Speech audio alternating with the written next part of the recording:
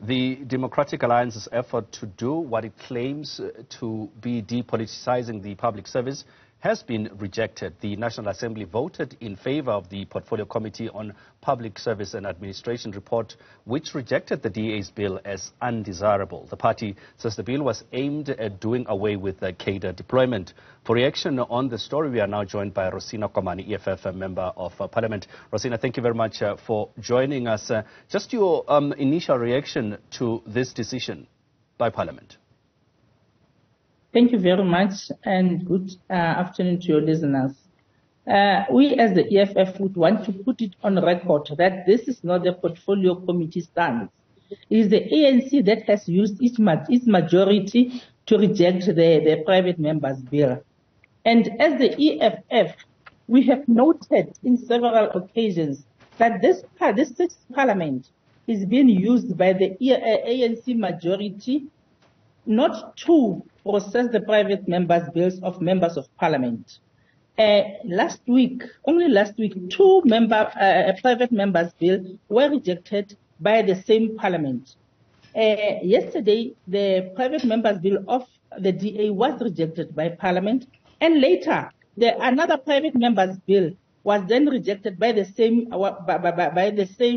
parliament. So, as the EFF, we are declaring that Parliament, our primary job is to wait for the introduction to introduce executive legislation. We as members of Parliament are not given the chance to put in legislation that would govern the country. Only the ANC is using its majority to do that, and they always want to put first their cadre deployment.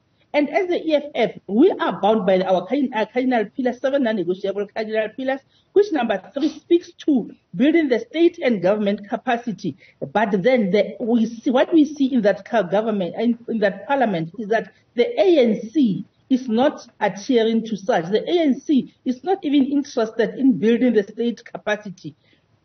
As the EFF as well, we have got the non-negotiable cardinal pillar number 7, which says we as the EFF, we want to see the open, accountable, corrupt-free government and the society without any fear to be victimized by the state agencies. But what is being done in that parliament is that cadre deployment is being put in front so that the corrupt ANC can advance their corruption within government without being taken to account, without being held accountable by anybody. That is why they are always using their majority. That is why you yesterday saw they are breaking Uguti. There are many there. So there's nothing that members of parliament will do. Yeah.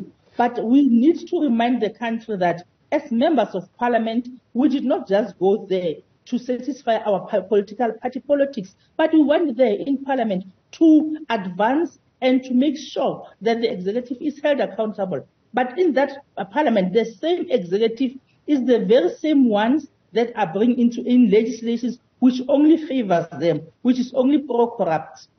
That is the stance of the EFF. That is how we rejected yesterday's report, and we reiterate that that is not the committee report. That is an ANC report. So Rosina, just maybe before we get to that, the bill, as we mentioned, was supported by a broad spectrum of opposition parties, including yourselves, the IFP, ACDP, PAC, amongst others. From your perspective as the EFF, why were you supporting this particular bill? We're supporting the particular bill because it has much to do with dealing with the corruption within the public service. We can now see there are many senior officials within the department that are still doing business with the state.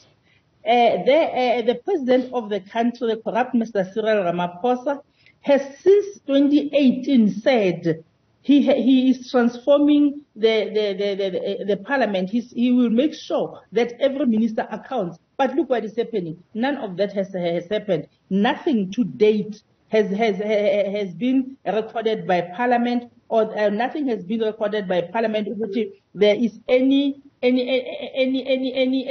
results to whatever that he said. So we don't see as the EFF to be supporting the report. That is not speaking to the people of South Africa. That is not going to be beneficial of the people of South Africa, but would instead only disadvantage the people, but then give gains to the corrupt ANC people and their cronies. Because every time when you see a deployment or employment into the senior management system, all those people are always attached to the ANC, and the ANC are using their majority in every committee to advance the people that would then be fronting with to do the corruption that we see in South Africa. Well, the ANC in their response, actually, ANC's Miriam Kibi had said that, but it's not an illegal practice.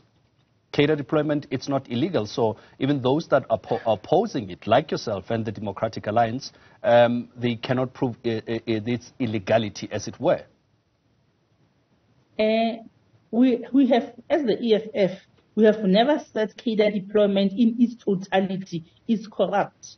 But what we have seen happening in the ANC is that almost all their cadres who are deployed into government are then sent there to milk the coffers of the South Africans without any service delivery, without any benefit to the community. Then why are they not making public how they are exercising their cadre deployment? We have never said the cadre deployment in its